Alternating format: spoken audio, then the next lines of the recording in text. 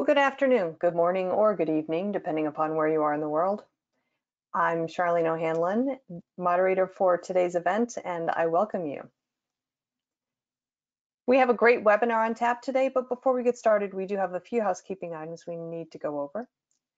First of all, today's event is being recorded, so if you miss any or all of the event, you will have the opportunity to access it later on. And we are taking questions from the audience. So if at any time during today's presentation you have a question for our speaker, please don't wait, don't hesitate, just use your GoToWebinar control panel and submit your questions, and we'll try to get to as many as we can near the end of today's webinar. And we're also going to be doing a drawing for two $50 Amazon gift cards at the end of today's webinar, so please stick around. Hopefully you'll be one of our two lucky winners. Okay, with that, we will go ahead and kick off today's DevOps.com webinar, which is From Monoliths to Microservices, a Tale of Migrations. Our speaker today is Stephanie Baum, who is Senior Solutions Architect at LightStep. Hi, Stephanie, how are you? Thanks for joining me. Hi, thank you for having me. Great, great. Well, I know you have a great presentation on tap, so I'm going to put myself on mute and let you get right to it. Great, so let's get started. I am Stephanie from LightStep. So we're an observability tool. I've seen a lot of this type of subject matter before, monoliths and microservices, regardless of which architecture you use, you need observability tools. So in this section, we'll be covering the pros and cons of monoliths versus microservices, and the implications of migrating your system over to microservices from monoliths. In this particular part, we'll be covering understanding when it's time to split a monolith apart and tips on how to do that effectively.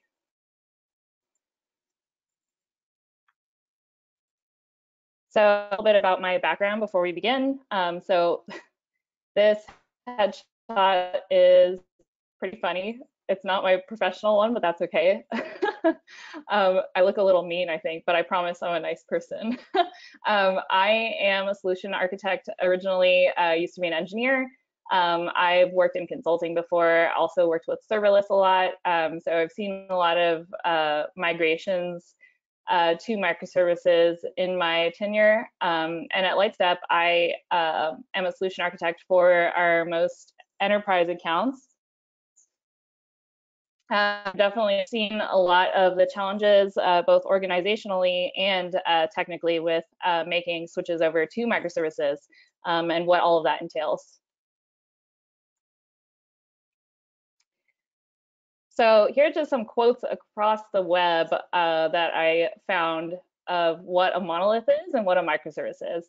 I think it's pretty funny how different everyone views these two words, right? So this particular quote, a monolith is an entire application that runs in a single process. I mean, maybe, but it could be multiple processes. A monolith is any system that's not built out of independent microservices.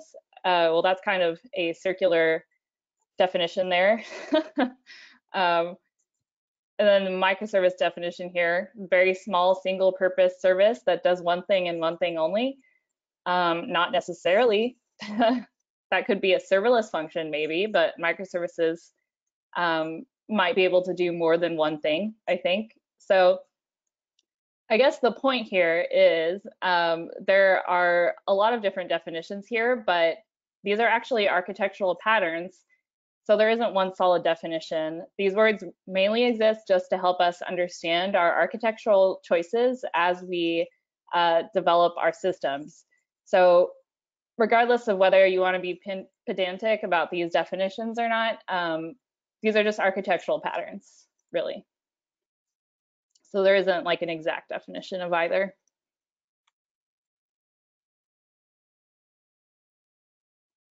So first, I'd love to walk through an architecture example just to show everyone both like what a monolithic architecture could look like and what the move to microservices could look like. And this definitely varies a lot because, like I said, there isn't a solid definition of either. They're really just architecture patterns. So In this example, we can think of a backend application hosting an e-commerce website. Here's some of the features that this might handle, right? So add item to cart, checkout cart, promotions and coupons, email notifications, log in and log out. These are all typical features that we might see in an e-commerce website, for example. If we were to use domain-driven design principles, we could say that it handles several models here, including payments, inventory, promotions, authorization, and notifications. So if you're not familiar with domain-driven design, essentially this is principles that are used to describe the entities or database models that you're interacting with to help reason about your system and what it does. You could also maybe consider each of these different features as API endpoints on our backend application, essentially. And here's just a super simplified diagram of what this might look like in a more monolithic architecture. So we've got our API gateway here, and this is where all requests will hit before they go into our backend system, which is this blue box. You can think of this as a single container. Regardless of whether you're running microservices or monoliths, in general these days you usually run inside containers. So in this case, we've got some of the features that I just talked about displayed here as API endpoints. So add item to cart, buy items, log in and email user. Each of these different features is going to hit various external dependencies here. And these dependencies could actually be represented in a database. They could be in a third-party API, for example. The whole point here is that these are external dependencies that multiple features rely on, right? So some of these are shared. So add item to cart talks to cart storage and inventory storage to basically keep track of the user's cart, maybe, and to check inventory when you add an item to cart and mark that item unavailable. Buy items, in this case, is talking to cart storage and a third-party payment service. So this could be calling out to something like Stripe to process a more third-party. And it also talks to the cart storage to figure out what items are currently stored in the user's cart. And again, this is greatly simplified. Here's a login feature. So this is talking to a third party again. Maybe it's talking to Auth0, for example. And it's also talking to our account storage, where maybe we have the username and whether the user is activated or not stored. And lastly, we've got email user. And this could be talking to some kind of SNS provider or email provider to push that email notification or push that text message, etc. And it also talks to account storage to figure out what that user's email is. So why is this called a monolith? Well, essentially it's all in one container and it's all running in its own application. There's a lot of shared dependencies here. And if I were to try and scale out each of these different features individually, I could not, right? I would have to scale the whole container and make copies of my whole container every time I wanted to scale. So for example, if the users were hitting buy items a lot for some reason, like a lot more than any of these other features, that would put some load on my overall container instance and maybe would trigger a scaling. But then I'm also replicating all this other functionality as well when I probably would not have to. So that just highlights one of the benefits of having a microservice-based architecture versus a monolith right away, scalability.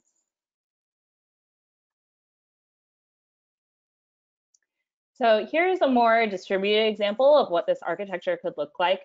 Again, I'm just walking through each of these to explain the decisions here and try and drive home basically these concepts of microservice-oriented architecture versus monolith.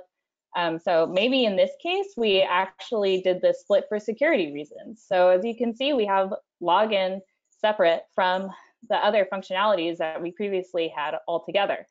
And maybe we did this because we wanted login to be a separate VPC. Maybe we have like a very secure application here where we need a certain separate level of security in our networks. So we have this login functionality separated out with its own authorization process. And you'll see here that I've also split out storage. So this account storage still remains, but now we have this new storage, authorization storage.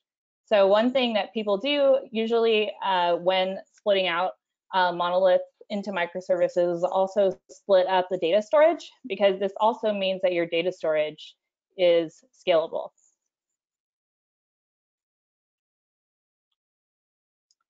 And here's another example.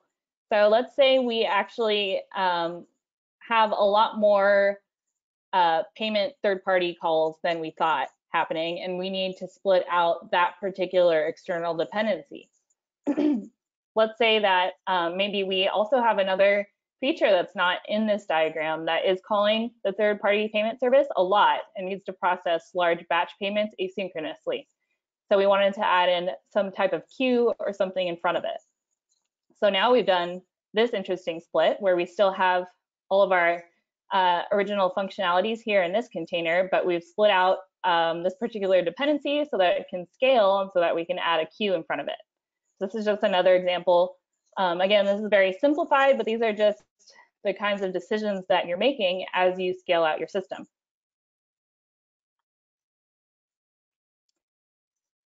And we've got our final example here. So maybe in this case, we needed to scale out email capabilities. So we separated out the email user functionality from the rest.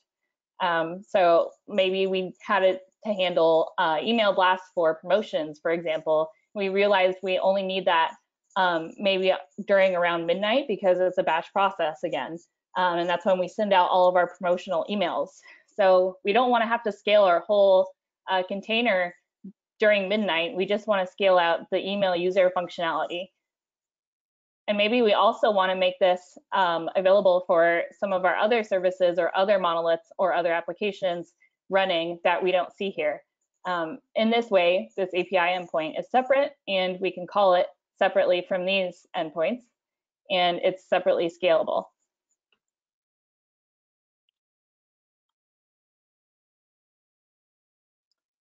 So just some points here. Some of these architecture examples we just saw could be considered partially microservices, depending on whether you want to be pedantic or super like hardcore with the definition, right? Or you could still call them monoliths, right? Because they're not completely separated out. In reality, these are just, again, architecture decisions that we made. And we did this in order to gain certain advantages, but we also had certain inherent complexity along with that.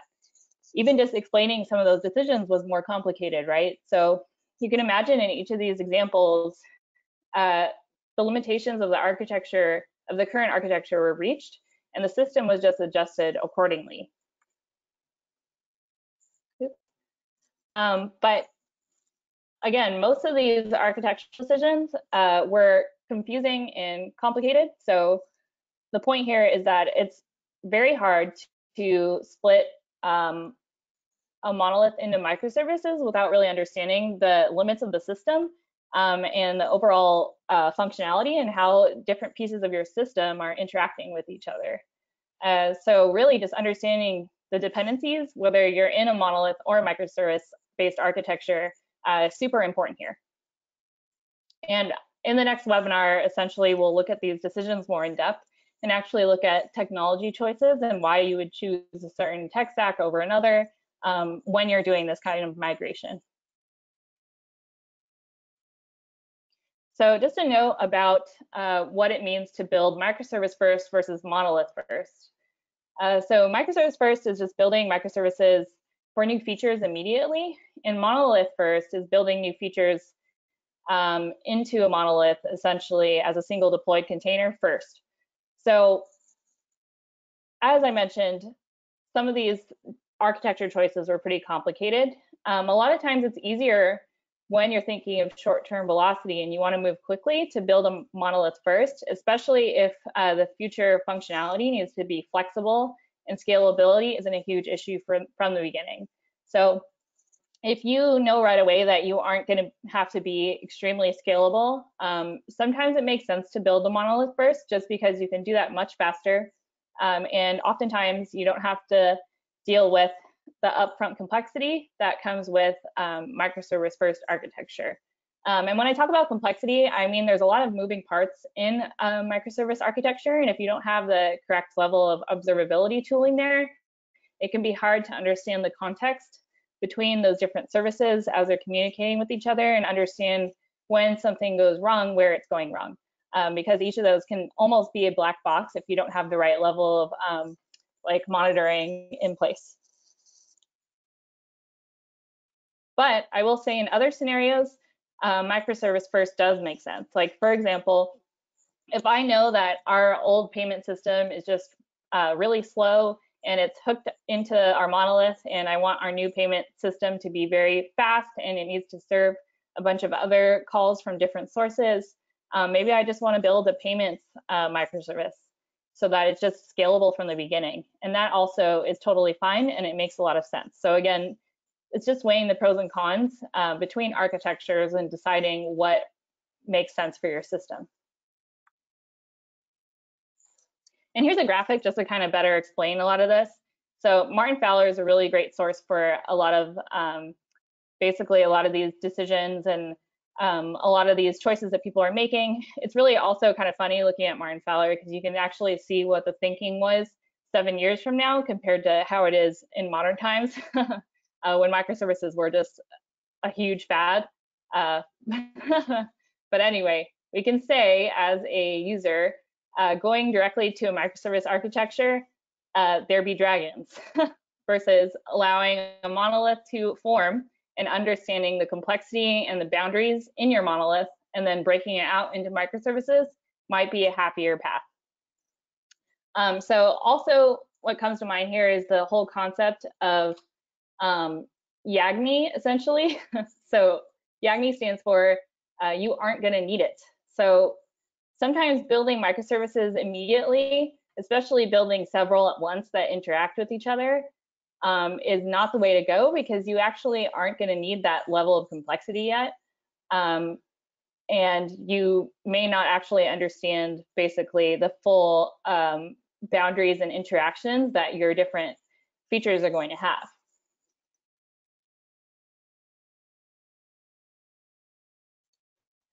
So next, I'm just going to dive into just a few myths about microservices and monoliths, just again to clear up these two, or I'm going to run through two myths. So firstly, microservices are synonymous with containers. That's not true, actually. In modern architecture these days, everyone practices containerization, regardless usually of whether you're building a monolith or a microservice. And that's just recommended both for the benefits and for velocity and deployability in modern cloud systems. So regardless of your cloud provider, most people do opt for containerization just as a best practice. And I will say in general, most best practices for DevOps and site reliability in modern applications apply for both monoliths and microservices. So it doesn't really matter which type of service you're building, whether it has a lot of functionality split out or whether it's all built into one container. You should still practice containerization. You should still have an external configuration store that, and also, for example, continuous integration to deploy your containers, etc. All of that still applies.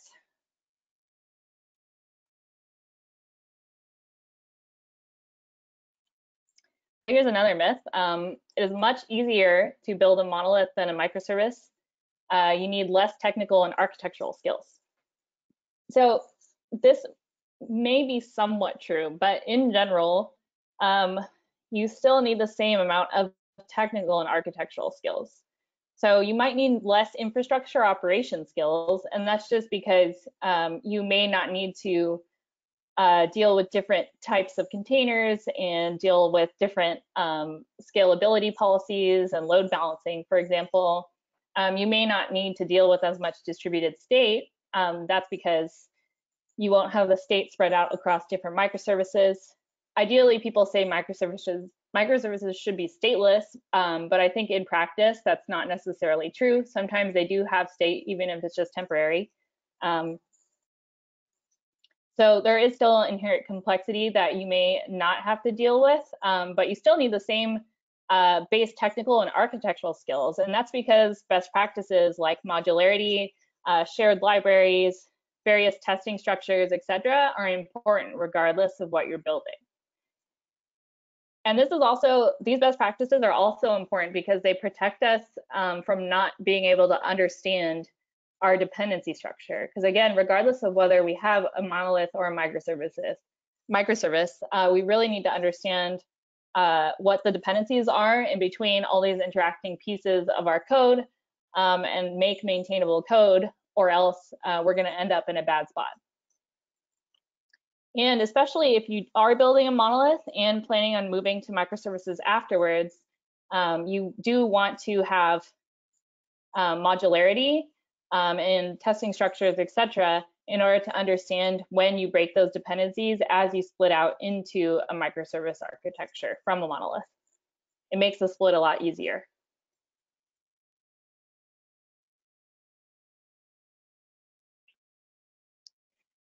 Now I'm just going to go over some general comparisons. So this is pretty straightforward, right?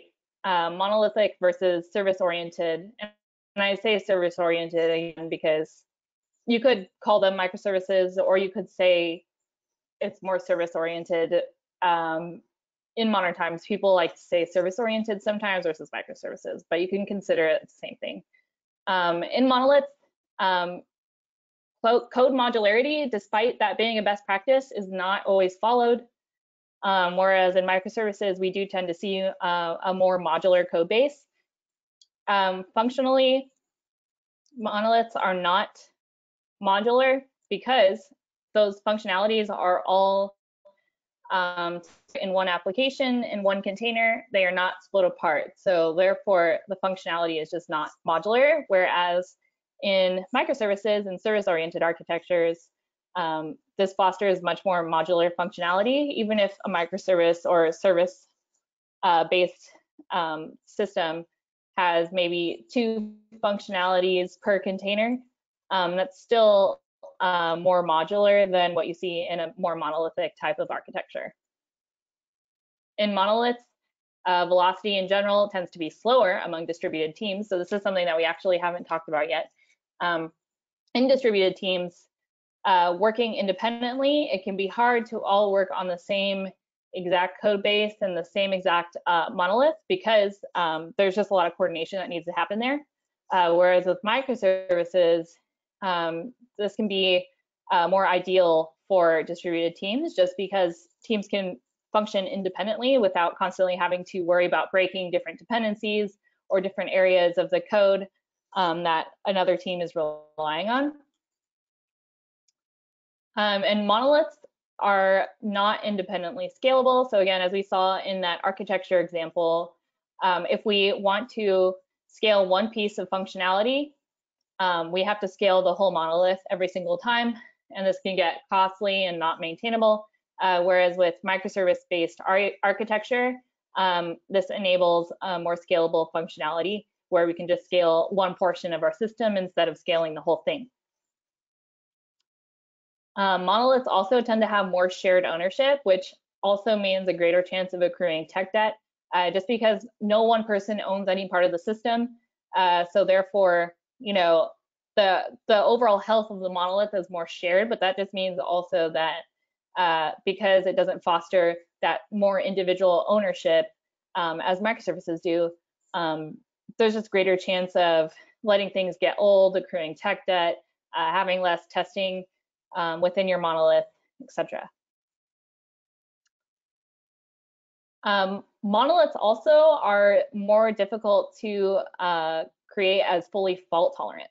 So there's more chance there of cascading failures. And again, that's just because in a monolith, there are a lot more dependencies between different features and different functionalities. So if one portion breaks, there's much more greater chance of having a cascading failure.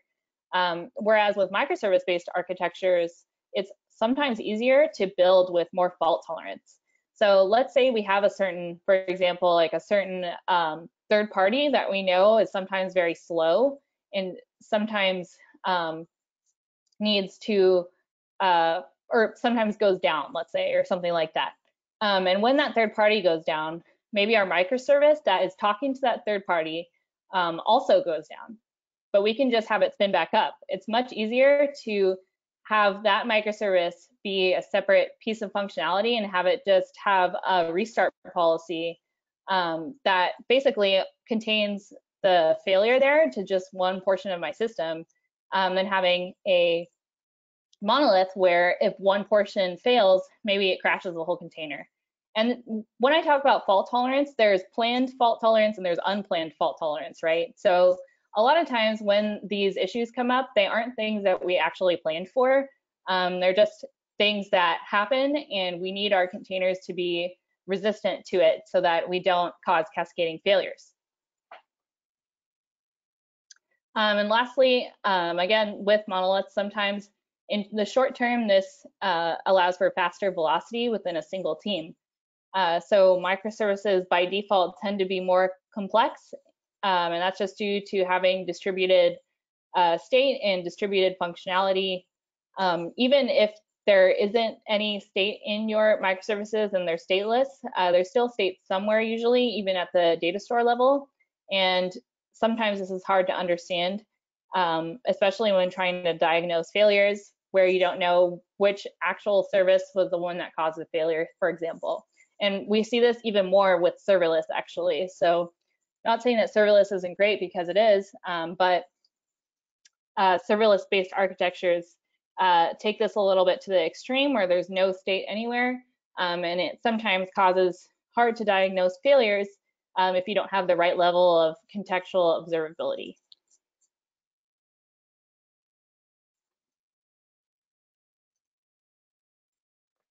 So next, I wanted to discuss here some key signals that I've seen before in my experience that indicate when it's time to split a monolith apart, especially if we're building a monolith first. So lack of maintainability is probably one of the biggest ones. Basically, this happens when no one fully understands the complex relationships between different parts of the code base, and it's becoming slower and more riskier to build new features or services and successfully integrate them. Maybe even your individual engineers are starting to put up red flags because they feel like it's so risky to deploy, and you're avoiding deploying on Fridays because who knows what might happen. And even things like straightforward upgrades to library versions are challenging and time consuming, just because, again, you don't understand all the dependencies and you don't know what might break. So this definitely can happen even if we're following those best practices with the modular code base. Lack of maintainability is just a fact of life in code. Eventually it just happens unless you are really on top of tech debt. But with monoliths, it happens to the extreme, and it definitely is one of the reasons why people like to split into microservices. Just because even just refactoring the monolith can be a huge process, like a huge undertaking, when it's much easier to just split out that old functionality. So concerns with scaling and fault tolerance. When portions of functionality begin to air out, unrelated portions of the system go down as well. This is one of those signals, again, that it's time to maybe switch over to more microservice approach in your architecture. If the monolith holds state, for example, maybe recovering from crashes is really complex and time consuming. So this even I've seen at companies that I worked at as an engineer. Basically, we had an old monolith that just held a certain portion of state, and every time it crashed, we would have to spend quite a deal of time just basically reproducing what state it had before in order to not break the whole system. Definitely not ideal. It's not fault tolerant at all. Finally, parts of the monolith are receiving larger volumes of traffic, are performing CPU or memory heavy operations, making it hard to scale for all functionality. So again, this is that same issue we saw when we were looking at that original diagram of architecture. In that example, it becomes hard to scale certain pieces of functionality because we are just duplicating that container over and over. And it has several pieces of functionality there with different bounds on its scaling, right? So some functionality may be memory bound, some may be CPU bound, some may even be network ingress bound. Maybe you even have data stores that are causing the bound. So for example, too many connections or things like that, and that's what's really causing the bound. Regardless of where you're seeing those scalability issues, that oftentimes is an indicator of when to split up that piece of functionality from the larger monolith.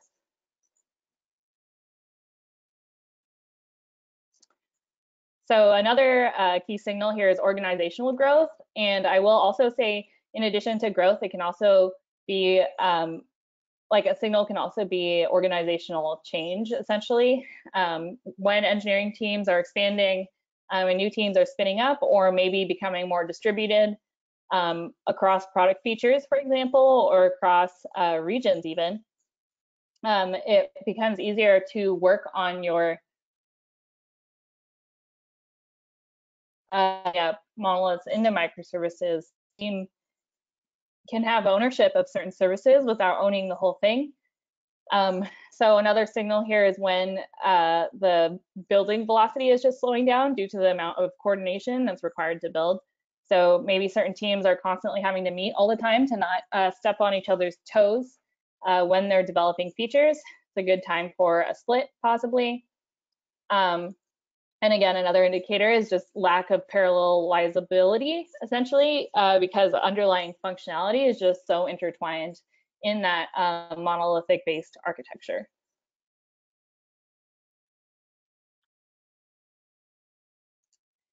And here's just some advice at a high level of preparing for this split, just so you're organizationally ready for it.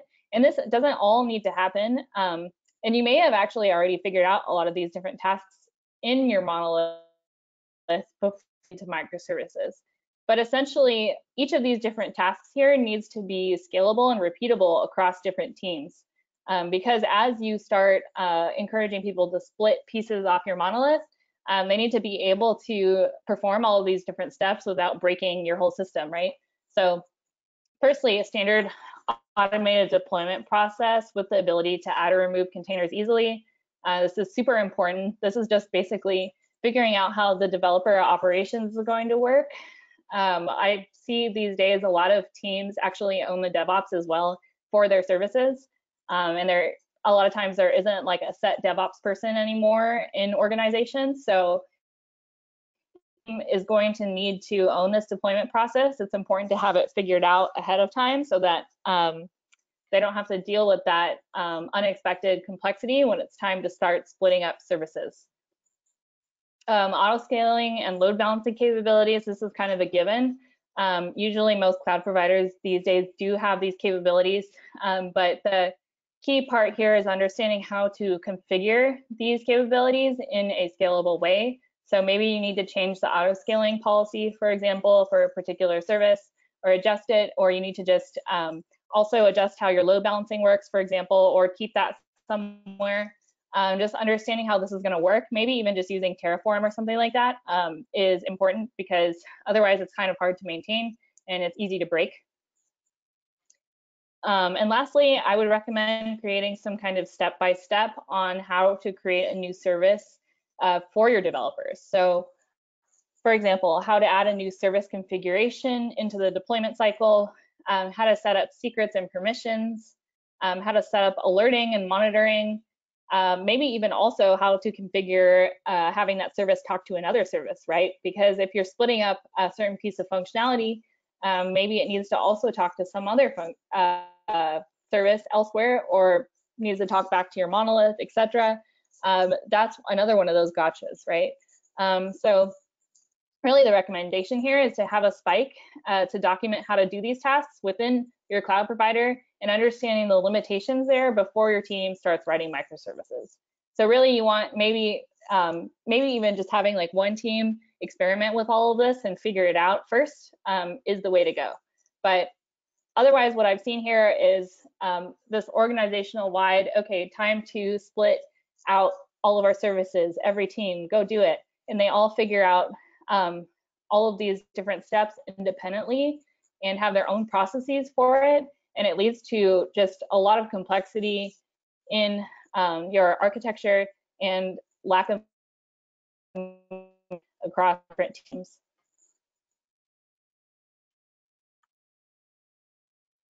And on setting up observability for these new services, this is actually very important. So in monoliths, it tends to be kind of easier to monitor them, especially if you're using one of those older tools like New Relic, APM, for example, just because it is built for monoliths essentially. So usually people building monoliths are used to that kind of observability tooling, but once you start splitting into microservices, you may find that your current observability tool is harder to scale. Maybe it's harder to handle high throughput. Maybe they charge you a ton of money for every host, node, or instance. So I've seen it even explode, like moving to serverless, because you have a lot of ephemeral serverless functions. Adding observability onto each one can lead to a cost for literally every single function run. And that is just crazy. So definitely make sure your observability tool is going to be able to handle basically a more distributed approach to monitoring. And really what's key here when figuring out how to set up your observability for your microservices, the key here is to have that observability tool be able to understand context between distributed systems, just to help find those crazy bugs that are happening throughout your different services, right? So even if you just have metrics and logging, that doesn't always cover the interaction between different services. Lastly, you probably want some kind of tooling that isn't time intensive to instrument and isn't limited on data volume or cardinality. So this is another thing that I've seen before. So as you're scaling out into microservices, you also are adding increasing complexity, increasing cardinality in your observability solution. And a solution that does charge on cardinality can definitely explode here, just because you have too many services running with their own functionalities, right? Because we split everything up, and that is not fun to deal with. So with that being said, let's start with Q&A. And I will also add just like a short plug here to try out our solution, lightstep.com/play. LightStep is basically an observability tool that includes both metrics, logging, and tracing all together, and is able to handle these type of issues because it's built by people who have understood how to split a monolith apart and understand the complexities between microservice architectures and distributed systems in modern times. So awesome. Now I will switch over to Q&A. Yeah, okay, great. So we've gotten some questions in, but if you do have a question for Stephanie, please go ahead and use your GoToWebinar control panel and submit your questions. And why don't we go ahead and start with this one, which is, what's the best first step to begin a migration to microservices? Sure, yeah. So the best first step, I would say, to begin migrating is understanding dependencies in your monolith first. So make sure that you understand the boundaries in functionality in your monolith.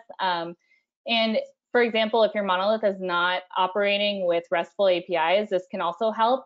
Creating RESTful APIs in a layer on top of your monolith will help you understand where your functionality is intertwined and where it makes sense to do a logical split. And this is also where things that include tracing come in handy, because distributed tracing helps you understand your dependencies regardless of whether you're running microservices or monoliths, and understand where you can split certain functionality in a safe way. All right, great. Okay, our next question here. Our applications are largely built on a monolith, and we don't plan to migrate to microservices, at least not in the short term. How can we best leverage observability?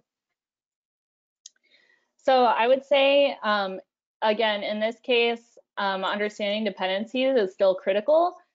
in a containerized world, even without microservices, we're still scaling copies of the monolith based on understanding different load and where that's happening within our different functionalities in our monolith.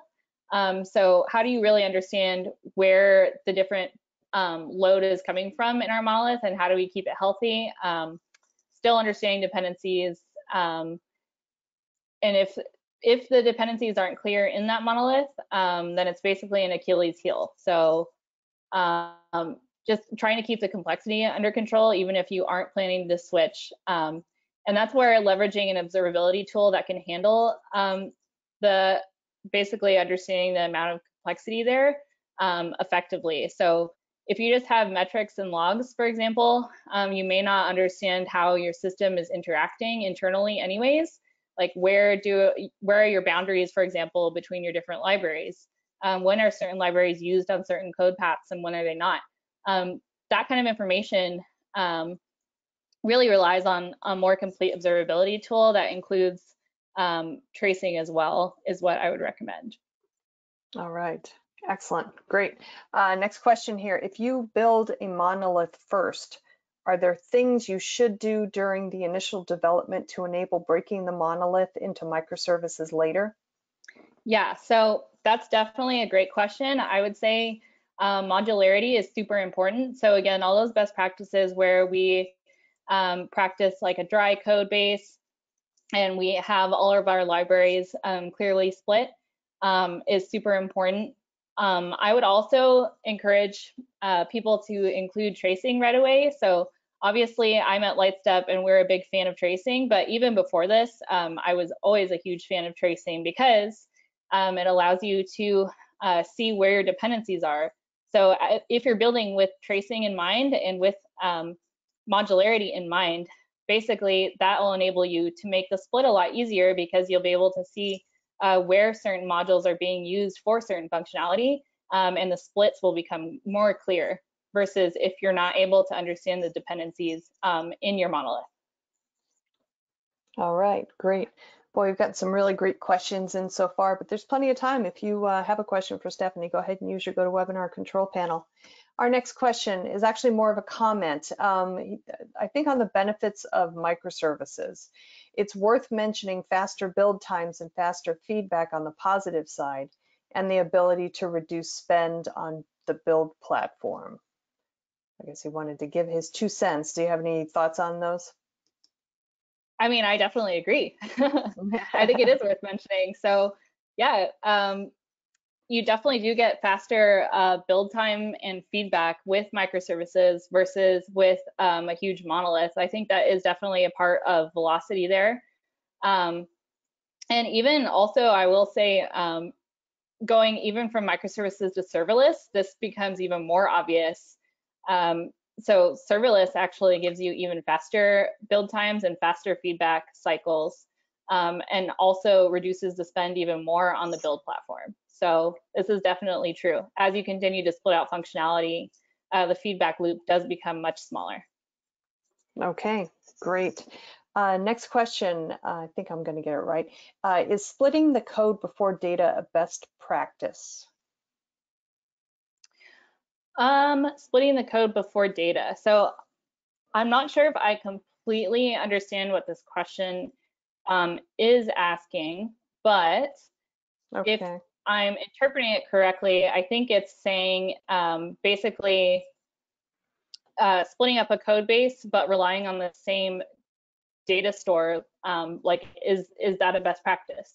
I would say, again, it just depends on what your architecture needs, right? So if you're overloading your data storage and you're seeing a lot of, connection pool full, or your SQL database is just not able to handle the load anymore because you're using it for the wrong reasons, then it might be more important to figure out a split on your data storage before figuring out a more microservice approach. And you might even just have to do that together. It depends, again, on the needs of your architecture. Okay. All right, great.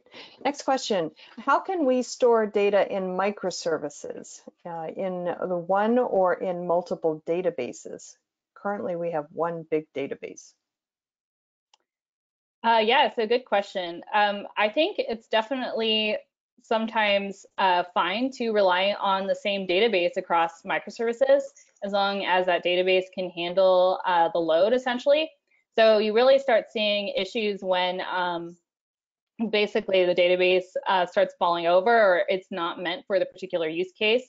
And then that's when you probably want to do a split on databases. So maybe one big SQL instance is fine for like basic data like account storage in that example that we looked at. But maybe we have something with much higher throughput that will need something like AWS Dynamo DB, for example. Then it makes sense to spin up another database in Dynamo to handle that kind of throughput and that functionality. So your data storage choices don't really depend on your microservices exactly. Again, it's just an overall architecture decision. But I would say that I would err on the side of splitting up your database storage or your data storage when those access patterns make sense for the split. All right, excellent. Well, I can't believe how good these questions are that have come in, and we still have a few to go, but there is plenty of time for questions. So if you do have one, please do send it in. Okay, the next question here: is it fair to say that microservices is more an architectural style than a single pattern, and that the paradigm spans software infrastructure and other areas? Yes, it's totally fair, and I completely agree. And honestly, microservices is a loaded term these days, but really it's about architectural styles in modern architectures that need to be distributed in order to handle basically the access patterns and load and the distributed teams and all of that. So yeah, it's basically an architectural choice or orientation as you're building. It's not really a single pattern, I guess. Okay. Next question here. Do you have any recommendations on handling the migration and splitting the monolith database across microservices? Good question. So I would say definitely understanding what pieces of that monolithic database it makes sense to split.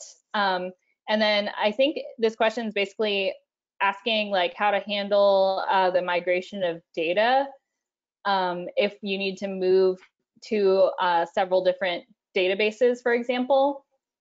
So I would say basically you just rely on that old database as read-only and then start switching over to the new database for a certain percentage of traffic, for example, and then basically observing that. So essentially, I would create the new microservice if you haven't already, and then start routing a certain portion of your traffic over to the new service and over to the new database, and then basically observing to make sure that it looks like that's going to be okay and it's handling it correctly and there aren't any bad red flags or errors happening, and that the access pattern is correct and the like the data architecture is looking good, and then I would completely move over eventually. So that's basically just using basically the capabilities of moving only a certain part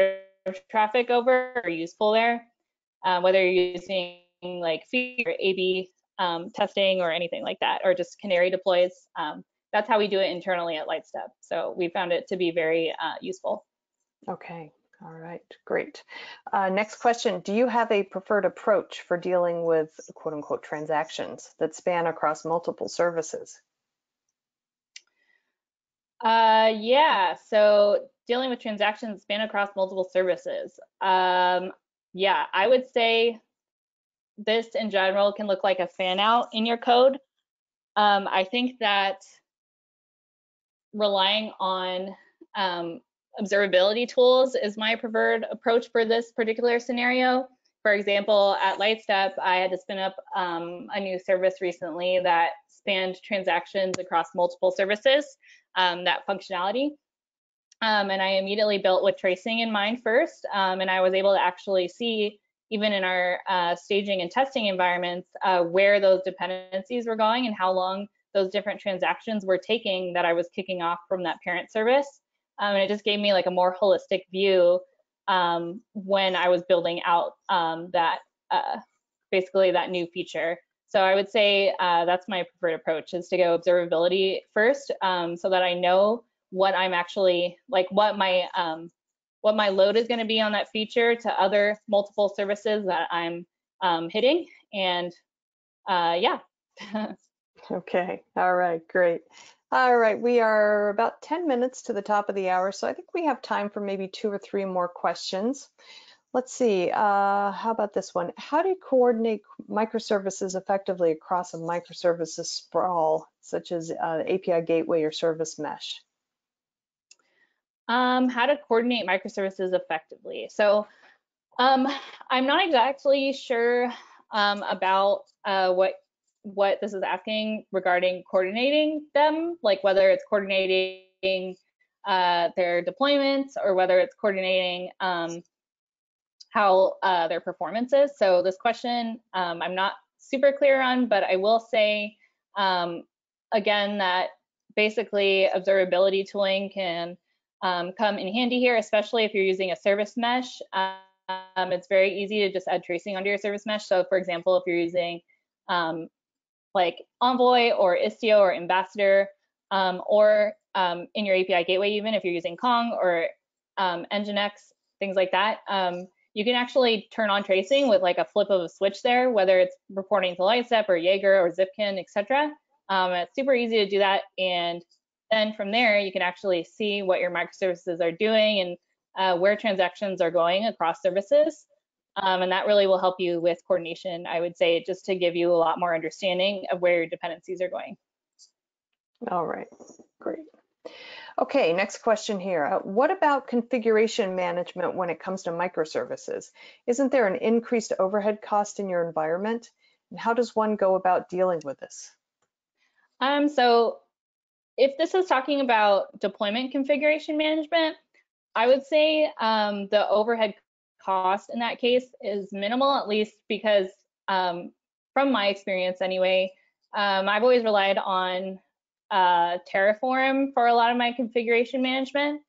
And that tends to be pretty straightforward and declarative. And you're able to constantly basically have the state of your infrastructure and where your configurations are in your Terraform or in your Helm charts, if you're using Kubernetes and Helm, along with Terraform. So I would say the overhead cost in that case isn't huge, but that's how I would go about how to do configuration management.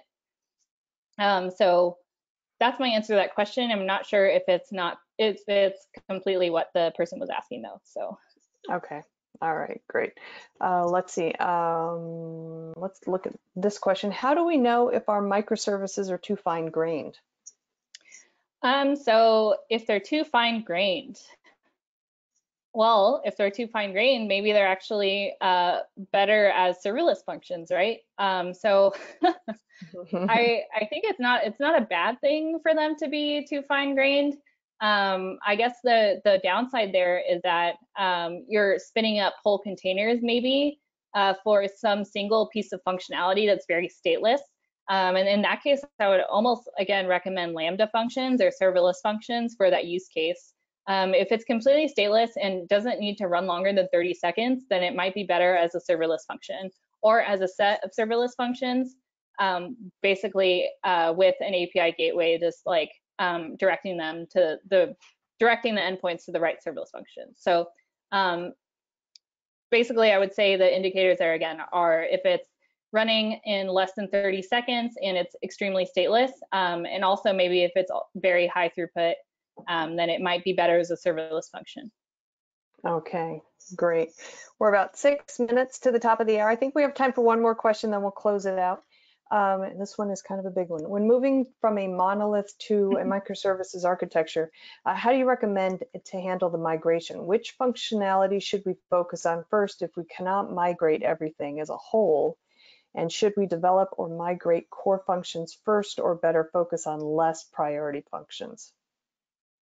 So if you have not done it before, I would say focus on something with a little bit less priority just to make sure that you are getting it right when you spin up that microservice and you understand all of those things that I mentioned, like how to handle configuration in your new microservice, how to handle auto scaling, etc., and use that as like a lower risk, basically, example of a microservice, and then from there focus more on core functionality. But sometimes it's so critical to do the split that you don't have time to focus on something less critical. And in that case, I would say that's okay too. Just make sure to rely on both your observability tools and on best practices like using canaries and things like that.